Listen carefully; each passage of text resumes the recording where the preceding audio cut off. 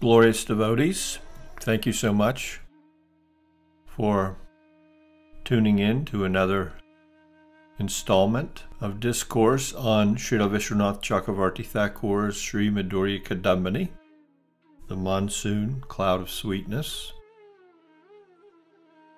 We will continue on a subject we began in the last installment. Material desires are not absolute obstacles.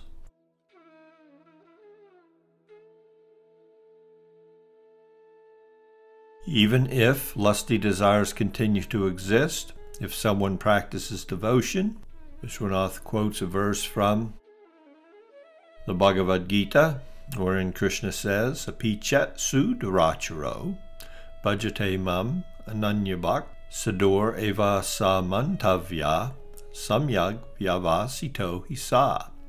Even if a man of abominable character engages in ananya bhajan, exclusive devotion to me, he is still to be considered a sadhu, because his intelligence is firmly fixed in bhakti to me. Srila Visvanatha Cakravarti himself, in his Saartha Varsini commentary to the Bhagavad Gita, gives the following comments in regards to this verse. Krishna speaks this verse to reveal that his affection for his devotees is natural and spontaneous and does not go away even if a devotee commits very sinful acts. Instead of abandoning such a devotee, Krishna even elevates him. If one should ask what kind of devotees are eligible for such treatment, the Lord says, one who worships me with undivided commitment, ananyabhak. This means they do not worship any other gods, nor take shelter of karma, jnana, or any other path but bhakti, nor desire anything other than Krishna. Such a devotee is considered a sadhu, even if he habitually engages in violent acts, has illicit sex, or steals. The word mantavya has an imperative sense, which means that one must consider him saintly. As this is the Lord's direct order, non-acceptance of it is offensive. There is hence no room for doubt as to whether or how one can be a sadhu and yet commit such sinful acts. The reason that he is still to be considered a sadhu is that his fundamental intentions are correct, samyag vyavasita. This means that he thinks, I will never give up the exclusive devotion of the Lord, even though I may have to go to hell or take an animal life for my sinful habits, which I find so difficult to give up. Since this intention is glorious, one should recognize him for that alone. Thomas Merton says the following, our job is to love others without stopping to inquire whether or not they are worthy. So this commentary by Srila Visvanatha Cakravarti Ṭhakura is quite profound. We should not mistakenly think this Gita verse condones sinful acts. Rather, it glorifies exclusive ananyabhak devotion. Pichet suduracharo bhajate mam ananyabhak sador eva samantavya samyag vyavasito hisa. It is generally impossible for evil desires to exist within the heart of one with such exclusive devotion. The word api stresses the very accidental or aberrant nature of such an act on the part of a devotee.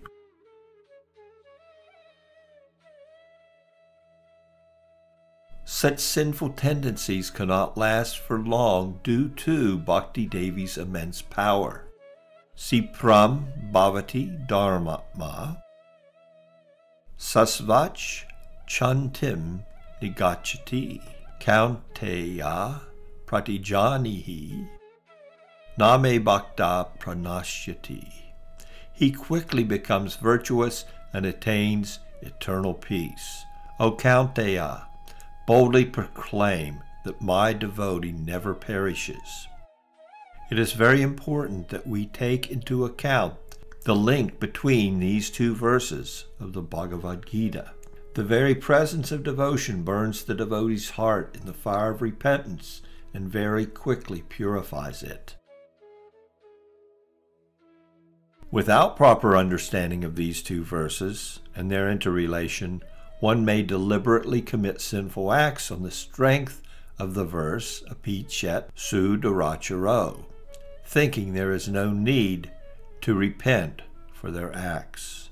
Such thinking, of course, itself becomes offensive to the holy name, the offense of committing sinful acts on the strength of chanting.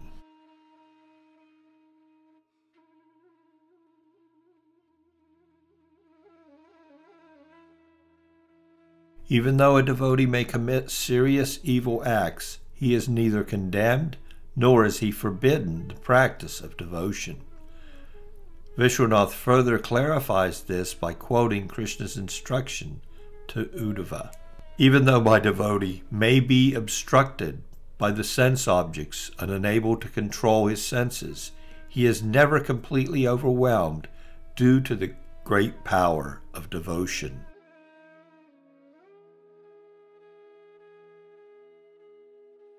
By contrast, the jnani who commits even a slight unworthy act is considered fallen from the stage of gnosis. One who has not controlled the 6 forms of illusion, whose intelligence is extremely attached to material things, who is bereft of knowledge and detachment, who adopts the sannyas order of life to make a living, who denies the demigods, his own self and the Lord, thus ruining all religious principles, and who is still infected by materialism, is deviated and lost both in this life and the next.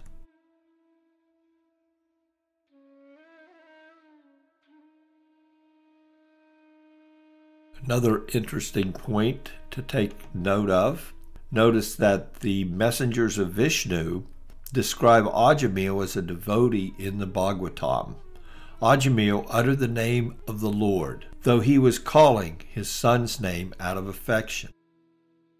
Although Ajamil and others were engaged in nothing more than facsimiles of devotion, they were still praised by everyone as devotees. Even when a sinful person has some superficial contact with devotional practices, Bhakti-abhas, such a person is considered a devotee. Ajamil is thus glorified by all the saints in scriptures. Any practice, karma, jnana, yoga, that depends on the help of external factors or is obstructed by obstacles to not be considered fully independent. Bhakti is so powerful, however, that even purity of heart is unnecessary, since chanting and hearing are possible when the heart is impure.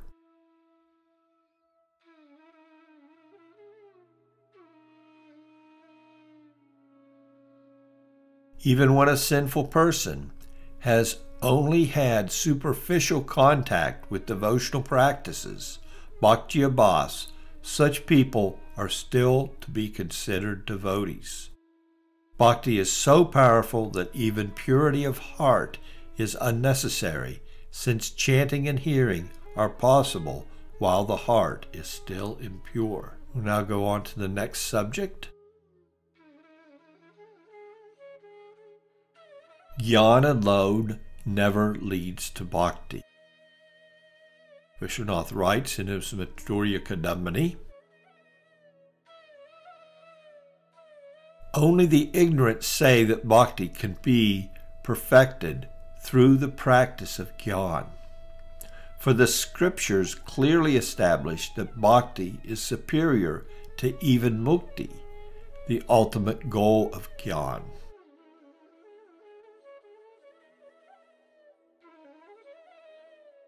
The Bhagavatam clearly establishes that Bhakti is superior to even Mukti, the ultimate goal of Gyan, as confirmed in the following verses. O King Parikshit, for all you Pandavas, as for the Yadus, Lord Krishna, Mukunda, is master, teacher, worshipable deity, affectionate friend, and head of the clan. Sometimes he even acts as your servant or messenger for your clan. In this way, he has put himself under the control of his devotees. The Lord will easily grant liberation, but not Bhava Bhakti. Here we see that Sukadeva Goswami is encouraging Maharaj Parikshit, pointing out that he and his family are all great devotees of the Lord, and that devotion alone places them in an extremely exalted position, a position that is equal to the Lord's own family members, the Yadus. And also pointing out that the Lord easily grants liberation, but he seldom grants Prem Bhakti. Hence his name is Mukunda. But Maharaj Parikshit and his family members and the Yadus, they all were situated in Prem Bhakti, or a loving relationship with Lord Krishna. Another verse from the Bhagavatam. O great sage, greater than those who are Jivan Mukta, and greater than those who attain liberation, is the devotee of Lord Narayan.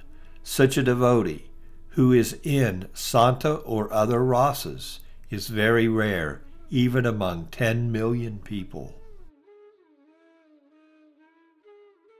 So the question is, does Gyan, or intellectual insight, nourish devotion? Some proclaim that Gyan nourishes Bhakti, and that without intellectual insight into the nature of the individual and Supreme Self, it is not possible to engage in devotion. The following discussion will show that actually the reverse is true.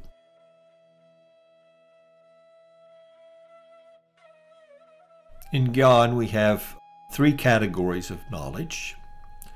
So we have the famous Mahavakya of the Chandogya Upanishad, Tat Twamasi, thou art that. In this discourse, we'll be looking at this Mahavakya from the personalist viewpoint. So first we have the Tat Padartha, the that principle, that meaning everything else. The Twam Padartha, the thou principle, meaning ourselves, our individual consciousness. And Asi, the relation between the two. Let's look a little more deeply at this. Again, from the perspective of Achinta Beta Beta Tattva, as is the standard of our Gaudiya tradition and taught by Sri Chaitanya Mahaprabhu himself. Tat Padartha, the that principle. The Tat Padartha, everything that is not of finite consciousness. In other words, everything that's not limited in consciousness is what is called, according to the Mahavakya, Tat. So Tat Twam Asi. And of course our understanding of Tat, the that, is the supreme absolute truth, Lord Sri Krishna.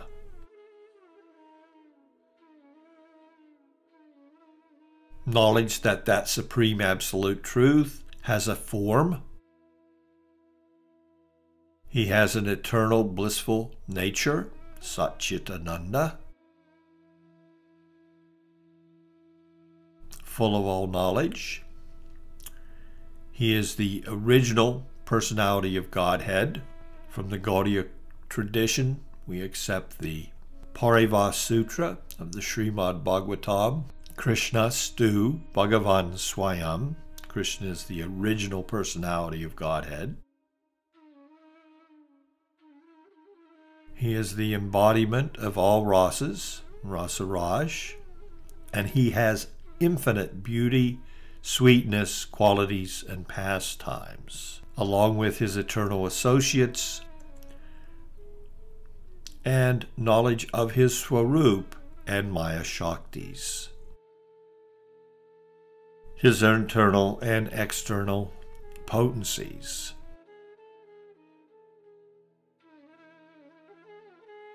The Twam Padartha, knowledge of Twam, the thou principle, refers to the fragmental particle of spirit soul, the jiva. The jiva is a part and parcel of that supreme absolute truth. The jiva is a marginal potency, also referred to as Tatastha Shakti of the Supreme Lord. It is Vibhimnamsa, a separated part, simultaneously one with and different from the Supreme Absolute Truth, Lord Krishna. That infinitesimal spiritual spark is itself eternal in nature. It has subordinate independence and minute free will. The relation between the two, Asi, Sri Krishna is the master and the jiva is his eternal servant. Krishna is all-pervading and the jiva is minute. Krishna is the master of Maya, but the jiva can be controlled by Maya. Forgetfulness of Krishna's lotus feet is the cause of the jiva's bondage. Remembrance of Krishna is the cause of the jiva's liberation. That concludes this installment of Madhurya Kadambini, the Monsoon Clouds of Sweetness, as presented by Srila Visvanatha Cakravarti Ṭhakura. I thank you so much for taking your valuable time to view this presentation, and hope you will come back again to future presentations.